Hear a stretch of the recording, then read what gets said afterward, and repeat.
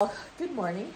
It is a very cold day today. It's rainy, it's damp, feels like 1 degree, and I'm not ready for this because it was 25 degrees 2 days ago. I had a neighbor come and pick up her eggs for this week. She brought me an espresso, and I thank her greatly for it because it's, number one, it's delicious and much welcome on a day like today. So good. I'm going to be harvesting rabbits today. So let me do my disclaimers to make sure that nobody is offended. This is a processing video on rabbits. I will show leading up to the dispatch of the animal. I will show the skinning and gutting of the animal. So if this offends you, do not watch. I will not show the exact dispatch, just out of respect for anybody who may be offended who comes across this video unexpectedly. I will never show an animal being dispatched. I don't take any thrill in taking the life of an animal, but I do it quickly and as ethically as possible. And I know I have raised these animals in the best conditions with a lot of integrity, and I raise them for the purpose of meat. So from the beginning, these are not pets. They are being raised as food, not feed. So I do not feel any apologies or apologetic for harvesting animals. This is what I'm doing. This is part of our meat sustainability. Again, I will be harvesting rabbits. If this is not for you, this is not the video for you. Because it is so cold, I have no running hot water down at the barn. So I will be heating up a pot of warm water so that I can wash my hands as need be. As well, I'm gonna light a fire in the pizza oven, just as a little bit of coziness for myself, because I deserve a little warmth. So I'm gonna just leave the video running while I'm doing these things. Because I'm not going to be running back and forth to shut it off, but you can actually see what my day is like. So join me if this is the thing for you. Just going to warm up some water first of all. This is the canner that I use for water bathing. Also, it's a turkey fryer, but it's a great way to warm up water down here for me. And I'm also going to be setting up the pizza oven for some fire. Now, one thing is we are no waste. I keep reminding people we try not to waste. So when egg cartons are no longer useful because they are, let's say, falling apart or dirty, I don't use dirty egg cartons. What I do is I save them as fire starters. I'm not going to recycle them or throw them in the garbage when I can use them for a good purpose. Do you know that this pizza oven is still warm from last night? That's incredible. It's slightly warm because yesterday I was harvesting quail. I finished harvesting the quail yesterday. And I'm curious what the temperature is. The pizza oven is 98 degrees. That's fantastic. So that means it's kept its warmth all night. So I was harvesting quail yesterday. I harvested the rest of them. So if you haven't watched my harvesting of quail video, you're welcome to do that. Just to give you an idea of how that is done. And I will be, because I now have eggs, and no more quail, I'm going to do some pickled quail eggs.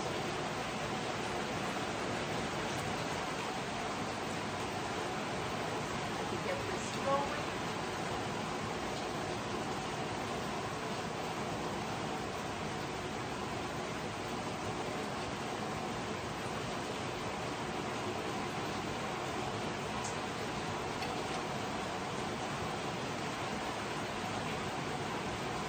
A pretty decent fire starter, but it does take a little while on these damp days. I'm going to try to move you along with me as much as I can. There you go. That's the pizza oven getting going. It will take a little while for the fire to start, but this is a nice heat source for me while I'm down here. And the water's getting ready so I can wash my hands. So I am going to move you over here where you can actually see my processing station.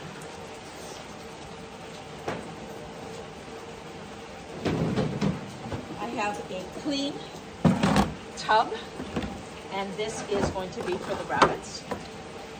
I have a scissor.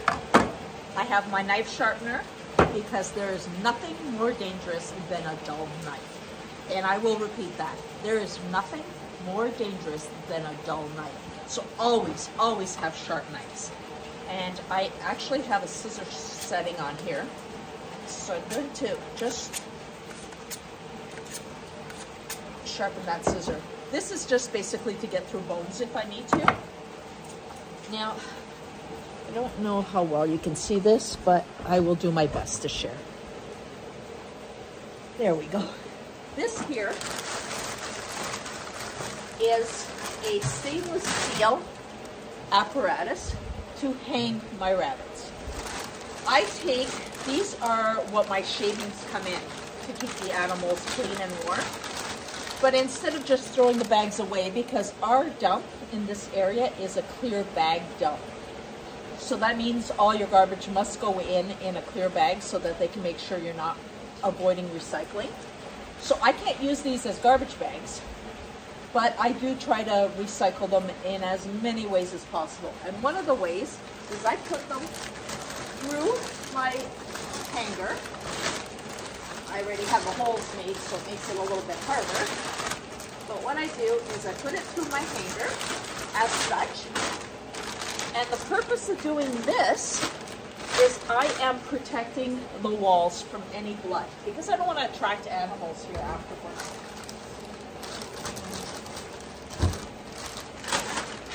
If you notice, I recycle a lot. So these are like old cupboards we found, and we put them here in the barn so we can use them. And I have an old wash tub that this is where I'm going to be putting the skins and the guts. Now, when I harvest rabbits, I keep the ears and dehydrate them as dog treats. Dogs love it. And I also have a friend who enjoys giving it to her little Chico, so I make sure that she gets some all the time. Can you see my breath? This is how cold it is. Just like that, 25 degrees 2 days ago. Unbelievable. So I've got my setup going. I am going to take you over to the dispatch station. Now,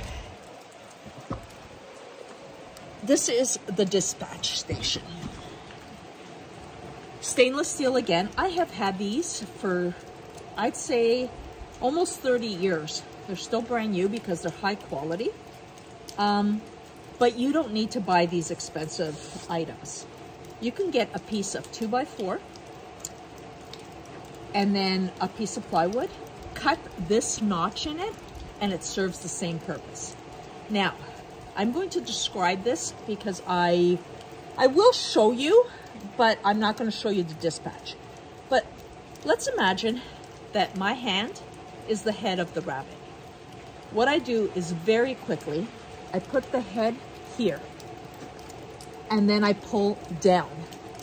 What happens is the neck dislocates, and it's an instant death, which is a very humane way to dispatch a rabbit rather than using a broomstick technique, which I have heard many people say that they use, where they put the head on the ground, they put the broomstick over the neck, and then pull up.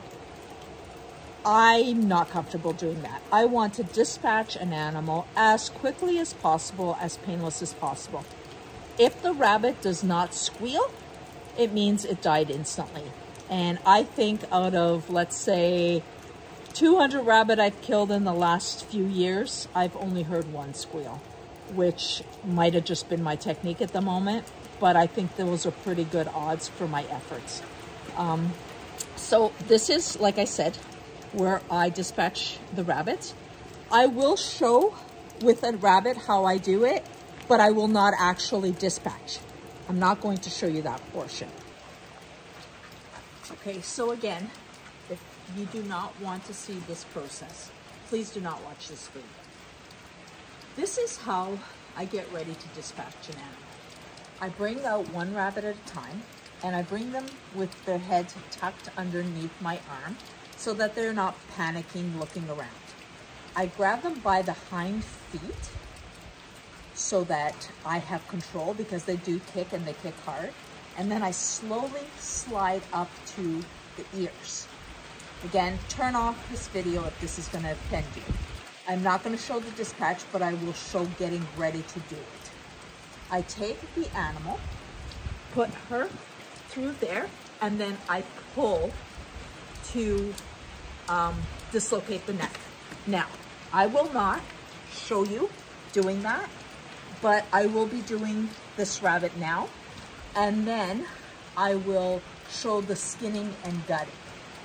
Okay, my rabbit has now been dispatched, so the rest of the video you will see a dead animal. If this offends you, please don't watch this.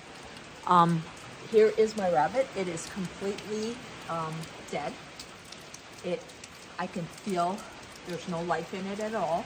Once this is the situation, is when I take it over to the harvest station. Now, I'm going to try to make sure that you can see everything, because it is all about learning. I have to adjust this a few times, I think. What I do is I take the legs and I hang them. And this is very sturdy. It holds it very, very well. Let's see if I could just tighten this a little bit more so it stops moving on us. There we go. Yeah, that works. So this holds it, it's sturdy, and it's also safe for me because I'm using a sharp knife. This bin here is one of the old compost bins. They're no longer using those in the city. They're using the large ones. So these, you can get them for either $5 or cheaper or free. I line it with a biodegradable bag. And what I do is I take the skin and the guts and I put it at the back of the property. It will either decompose or animals will feed on it. It's the best way to dispose of the innards, and it makes environmentally sense. I'm not going to put it in a garbage bag and take it to the dump. Why would I do that? So with the skinning of the rabbit, I always start with the legs. And I really want you to be able to see this in great detail. There we go. Sharp, sharp knife. I've just finished sharpening. I cut at the front of each leg. Like that. Just to break through the skin. Not to get into the meat, just the skin. Sometimes you miss a little bit. So that's not, anything to be surprised about. And I always cut outward, but not towards me, because I want to be able to not damage the meat or puncture any of the innards. When I get to that point, I work around the leg. It is raining like crazy now and not feeling very nice at all.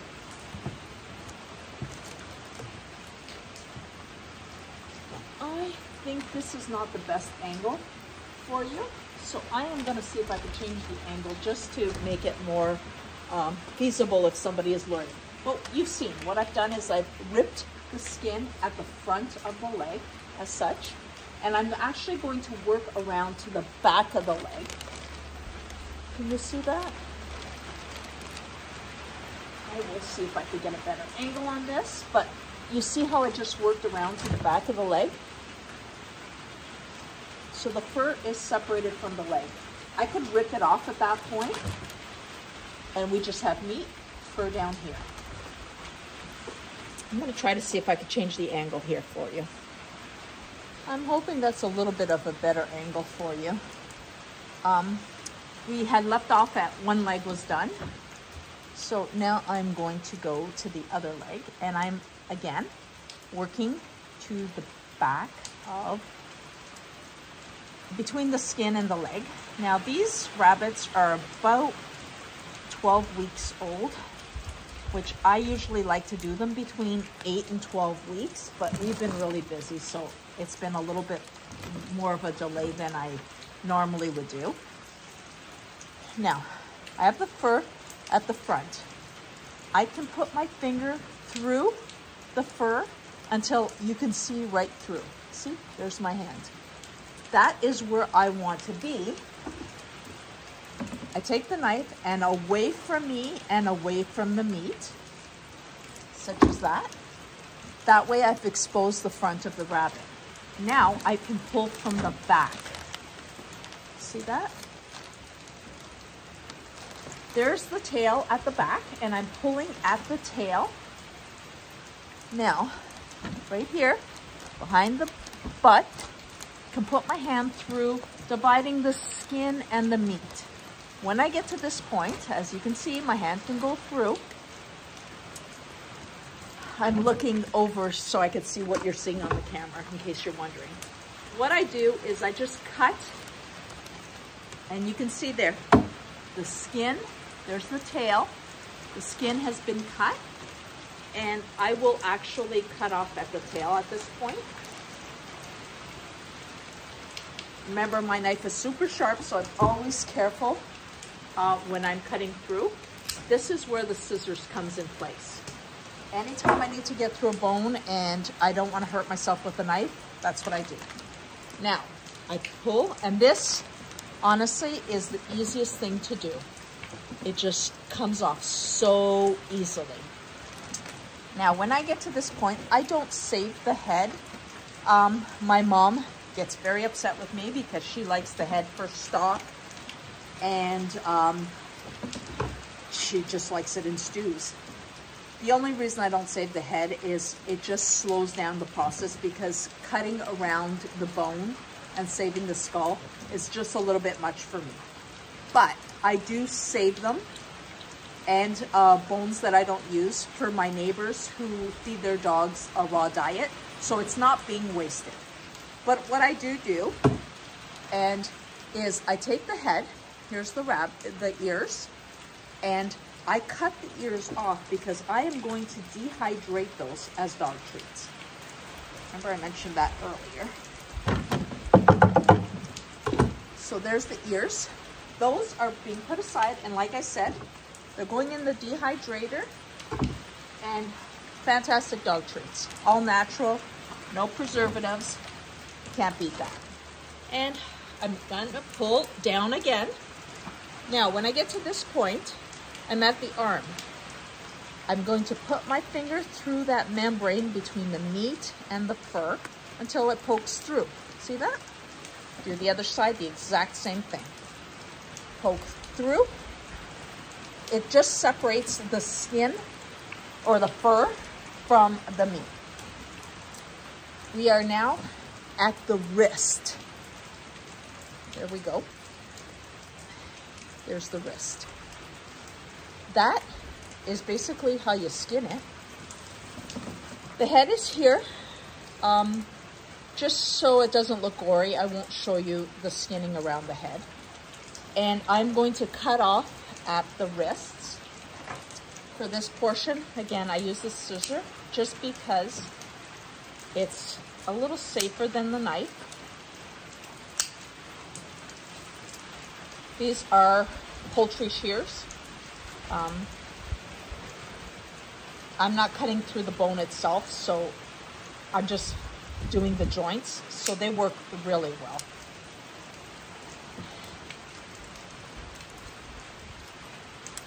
There you go. Easy enough. I'm just going to shut this off while I do the rest of the head because, like I said, I don't want to create any gore on YouTube, and I don't want any negative comments. So I will be back when it's time to gut the rabbit. Remove the head, and what I'm going to do is remove one of the feet from the holder, and I am going to cut alongside. This little man was already his testicles have started to descend. So it's a good time to take him out of the cage. I just cut along that edge and I cut along the other edge. So I am literally just creating a little cut on both sides of the penis and the testicles. And I'm going to snap backwards. Now, when I do that, it makes it a whole lot easier to get inside the innards. What I'm going to do is put the knife, so that I've got a little opening here. So what I'm going to do is put the tip of the knife into the belly cavity and pull away from the innards. I don't want to puncture any of the organs. When you do that, as you can see, the guts just fall right out. Very simple. I do not feed my animals the morning of dispatch so that there is no feces or urine in their innards, and that makes for an easier and cleaner gutting. As I'm pulling out, there's innards that I do save. Number one, the kidneys. I pull those out. Organ meat is very healthy, and I do save the kidneys and the liver and the heart. So there are the kidneys, and you can't get fresher than this. Guts are still coming out. I hope you can see this okay. There's the belly, and then at the top is the liver. When I pull the liver, I do it very gently. And the reason I do that is I want to separate it from the innards. Okay, here's the liver. This here is the bile. You don't want that to get on your liver. So if you pinch at the top opening, you can pull out that bile and your liver is perfectly clean. I tell you, rabbit liver is my favorite liver, even above duck liver, which is fabulous. The lungs, I do not save. Those I give to my friends for their dogs. And just making sure the heart's in there. The heart is the last thing. And here it is. There's the heart. It's going in there. So I have taken out all the innards of this rabbit. If there's any fat, which this guy does not have a lot of fat. You can see this. This is the fat that your rabbit is super, super lean meat. See that? That's the only fat. Now, the fat of a rabbit is not a tasty fat, so I remove any that I come across. If I'm doing ground rabbit, I always mix it with pork. I actually have a video already in our library on YouTube here of when I mince rabbit and pork together. Now, I'm just going to remove the testicles and the penis here.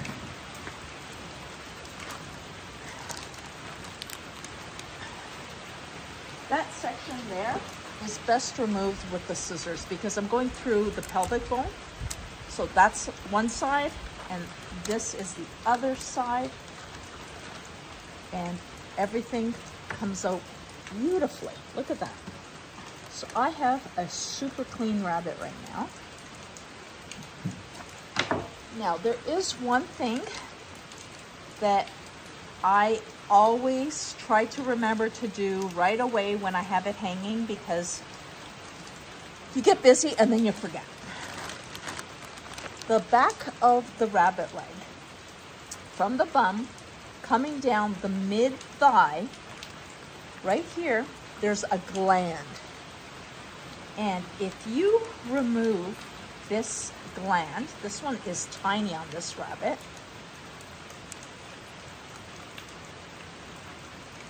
you avoid any of that gamey flavor. This was like nothing. I've come across rabbits where it's huge. It's like a scent gland. Probably, you know, some way of them attracting their mates when they're ready to breed. There. This side was a little larger. I find it's easiest to pull with my nail, to be honest, not with a knife. That's as big as it is. And like I said, it's at the back of the thigh, right before the knee. And then we're at this here is the ankle. The rabbit foot does go for my friend's dog treats. And the other one, I have to do it when I have it in my tub. I do want you to see my tub, but I don't know if I can get this over here. Let's just move it down. There's my tub. So here it is. I put it in this tub, and sometimes I snap, sometimes I cut. Here is the rabbit. Gorgeous, gorgeous piece of meat. When you get them in the grocery store, you notice that rabbits are really white in color. It's because they've been washed in bleach water. That to me is disgusting and not at all how I want to process my meat. I'm going to let this rabbit sit in the fridge for a day, 24 hours, maybe a little bit more.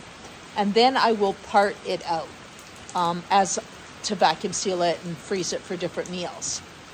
The reason I let it rest is meat is always much more tender if you let it rest before freezing it. I do it with my ducks, I do it with my chickens, the rabbits.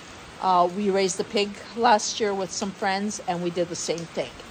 As I was harvesting the females, I realized I was telling you to go around the penis, and someone who's never harvested before may be thinking, okay, well, I have a female, so now what do? There's no penis. Well, it's really about the pelvis area. So I'm going to do a female here. I'm almost done. So with the females, it is exactly the same thing.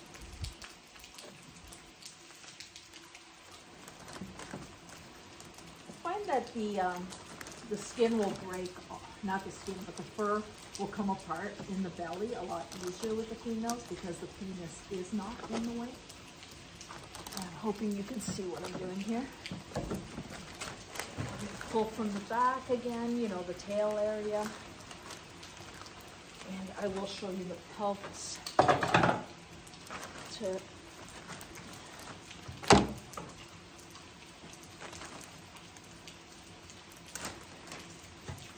So, I'm going to pull away the fur, just like before. If you pull straight down rather than out, they stay on the hooks a lot easier. So, here we have no penis, of course, right? If you cut on both sides of that pelvis bone, such as this, I always snap backwards because it makes it just that much easier. And then cut around that pelvis bone. There you go. So this little piece will come up, which is great because that makes it easier to access all the innards. Here, put the point in, pull away from the belly and away from yourself.